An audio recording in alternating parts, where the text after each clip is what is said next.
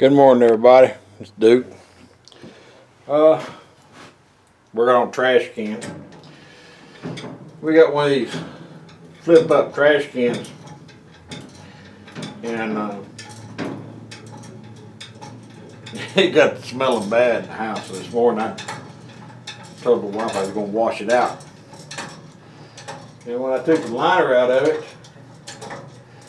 that holds the bag, I noticed that it was cracked down the center, and we was wondering where the stain was coming from on the floor.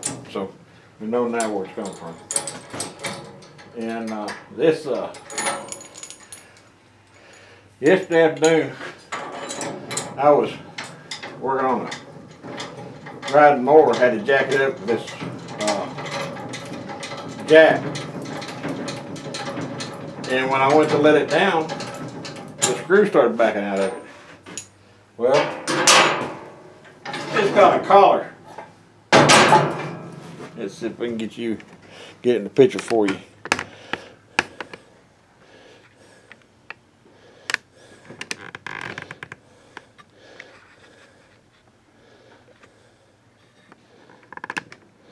It's got a collar right here, and you see how loose it is? Just on there. So I gotta find out why it won't stay in place. Got a little bitty set screw in it. That might be why.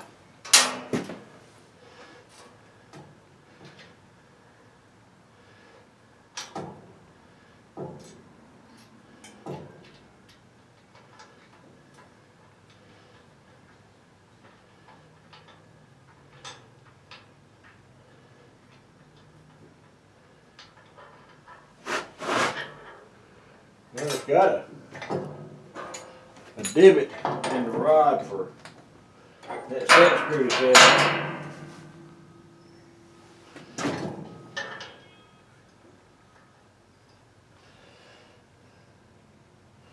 I think it's because it just can't get it tight enough.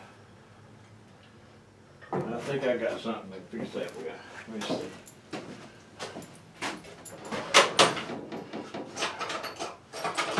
Hope everybody had a good weekend. I delivered a couple of what do you call it?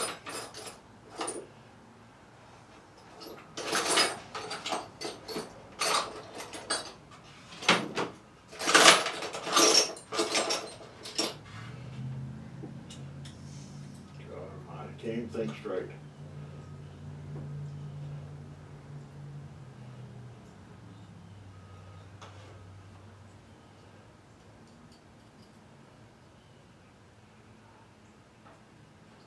So that would be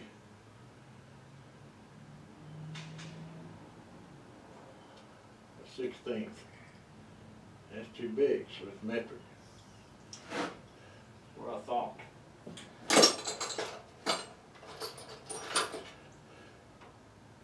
No wonder it won't fit. That's not metric.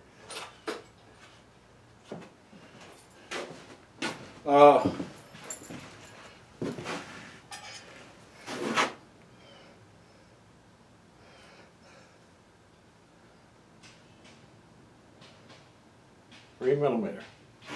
All right.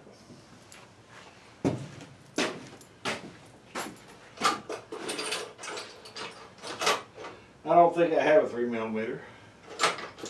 Not in a socket.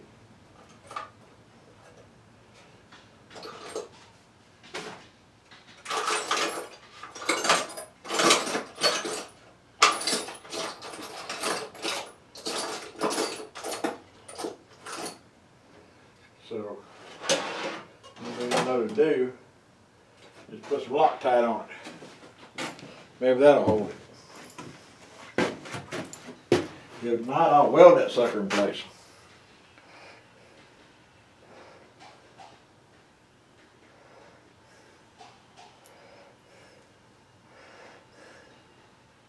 Whoa, just a drop, dude.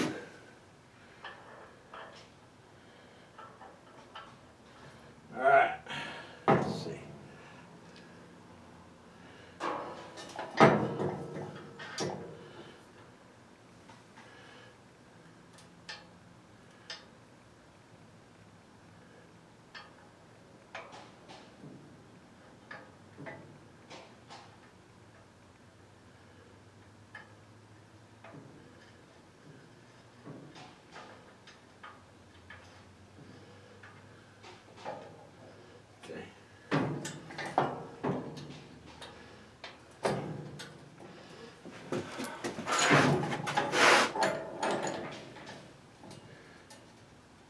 Now, one thing I don't understand, they got two roller bearings here.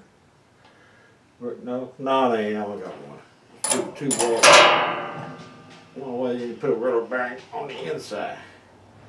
Anyway, that's as tight as I can get it without stripping it out. So, maybe that'll take care of it.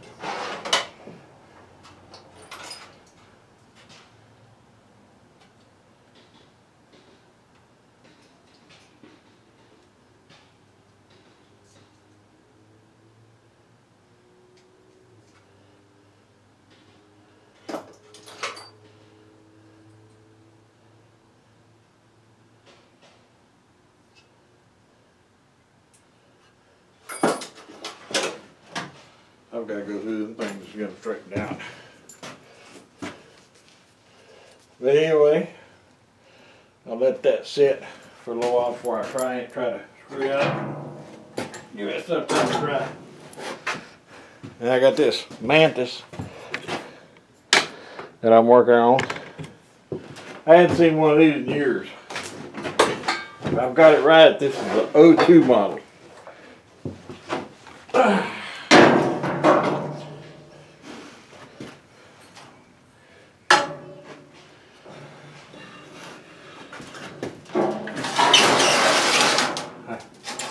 Took back a pressure washer I got running for a neighbor, for one of my customers. Whoa. And you ain't gonna step already. Anyway, yeah, seen I had a tiller in the back of the truck, and he said, "You work on tiller too?" I said, "Yeah, I told you I work on anything with motorcycles and four-wheelers." And he said, "I want you to look at my tillers." I said, "Sure." So he brought this out, and I said, "I thought you meant a tiller."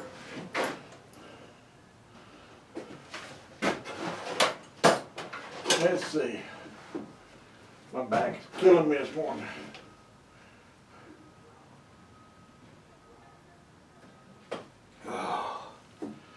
Let's see.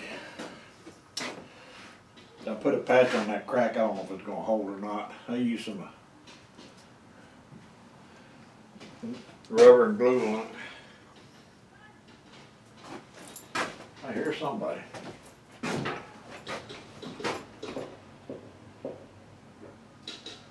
Oh. They're building a house right here on the corner.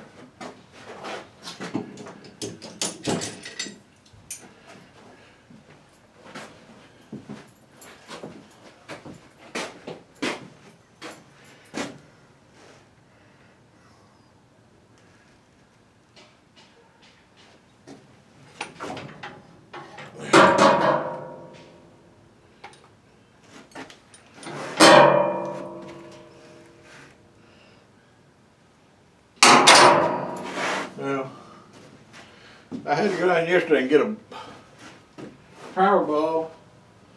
I didn't check. He asked me to fix it as cheaply as possible.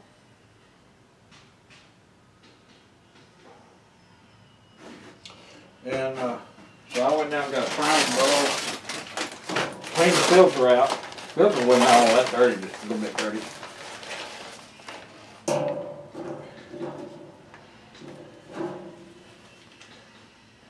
And the power bulb was shot.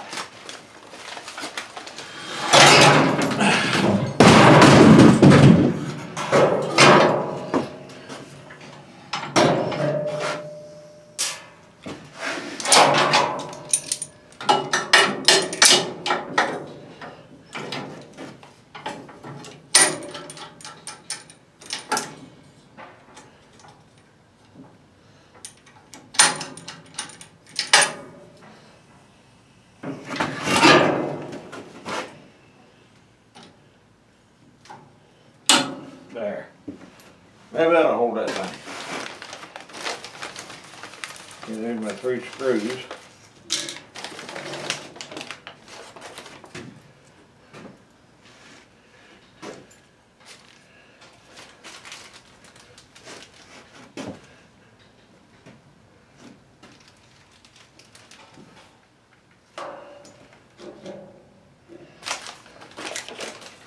Well, my plate that holds my power bulb is in there. I thought.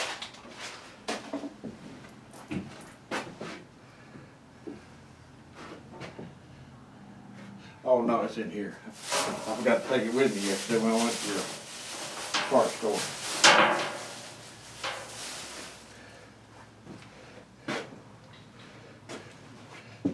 Yeah, I think that was a little bit ruined. I guess I could back y'all up where you could see something. There you go. How's that? Yeah. That prime bulb was a little bit shot. I pressed on one time, it just crumbled. So, charged me $5 for the wrong one. Well, maybe not.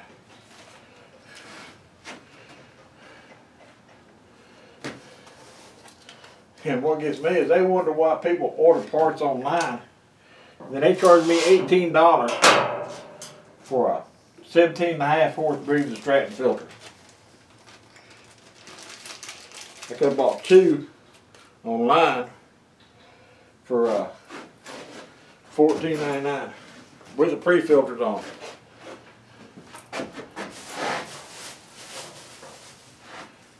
For that filter right there, they wanted that filter right there, I paid $18.95 for it. Now I know the ones online are from China, but I've never had any trouble out of it.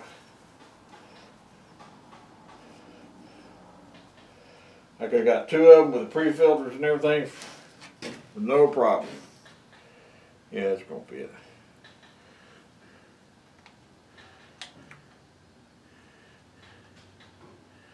Okay. Get me a magnetic screwdriver.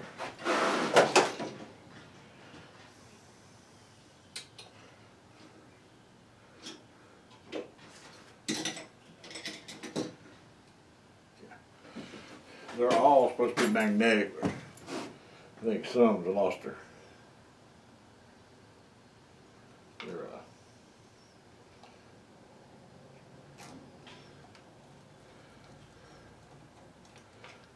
magnetic energy or whatever you're going to call it.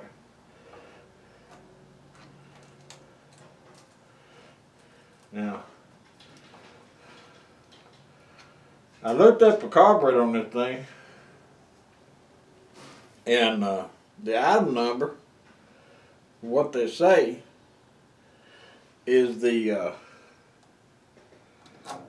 model number. It's right here on top.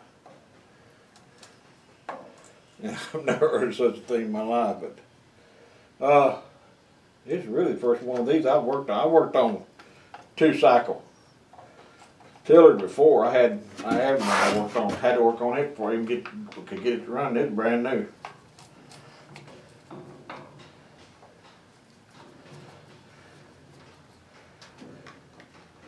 I finally got tired of playing with it and sold it. But I've got a tiller out here that I bought with it. I passed a guy going to the scrapyard, and he had a tiller, a push mower, and a cart. I bought all 3 of them for $25 off of it. Let's see if it'll suck in gas. I put a little bit of gas in. Yeah, it still got gas in it.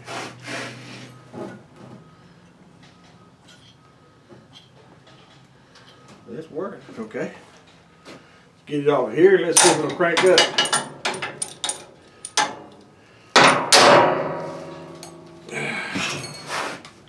Let's see. They've got an off and on switch. Where's it at? Okay. I think that's. No, wait a minute. That's off. I remember yesterday I was checking fire on it. That's on.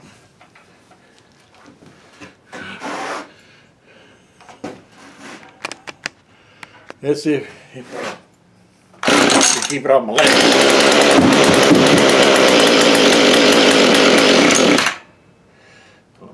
I didn't even prime it. I mean, choke it.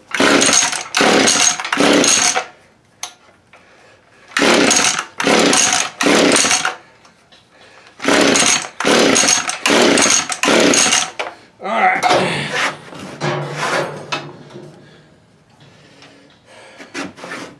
Let's see.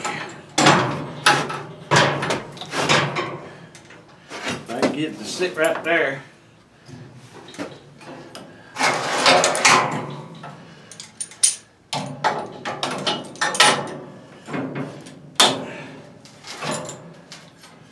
That ain't gonna work.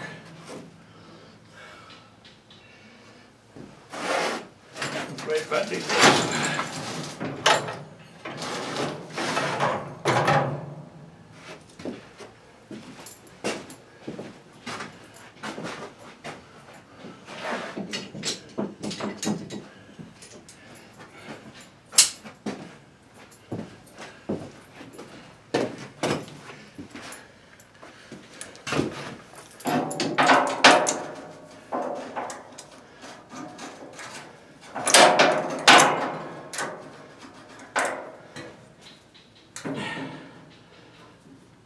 There. That's how I got it hooked up. Got it clamped to the bottom and the top of that jack. That all work. Now,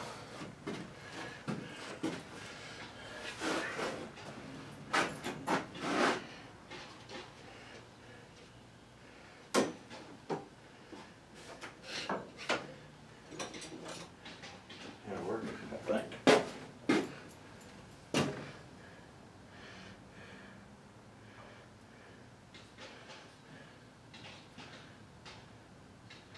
Let's see. One. Uh-oh. That's one.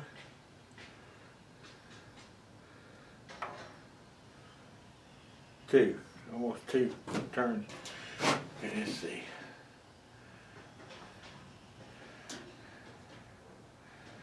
Go back to one on that one.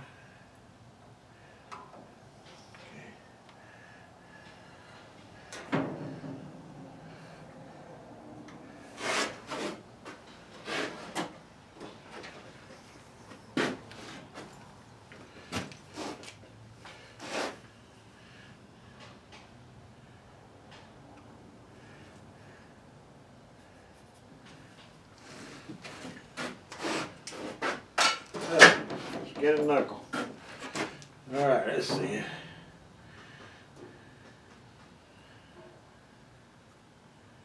One. And a 3/4, okay. And it's one. I'm gonna put that in 1 1/4. Right there.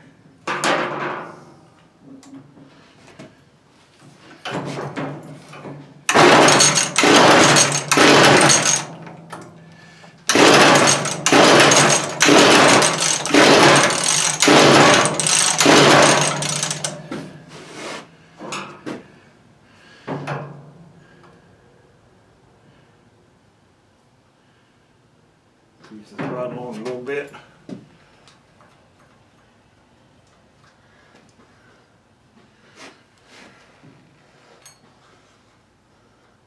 Throttle doesn't even work. Huh. The cable's stuck.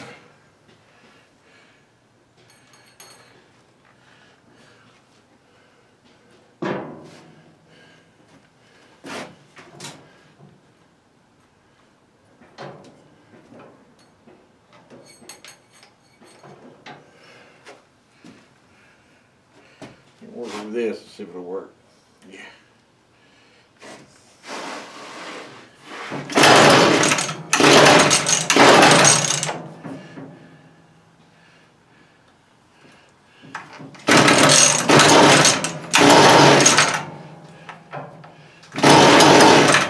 All right.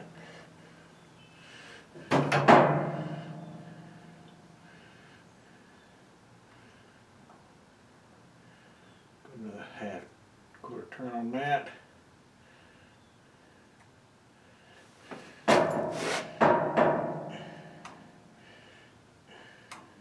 Got to turn on high.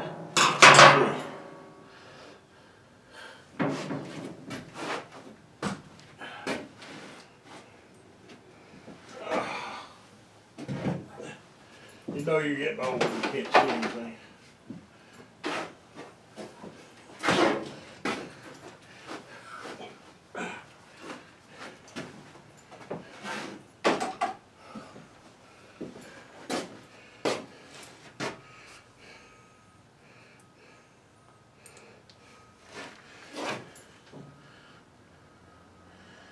Uh-oh.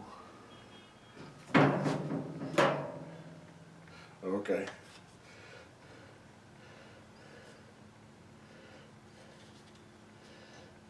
Highs on my side, okay?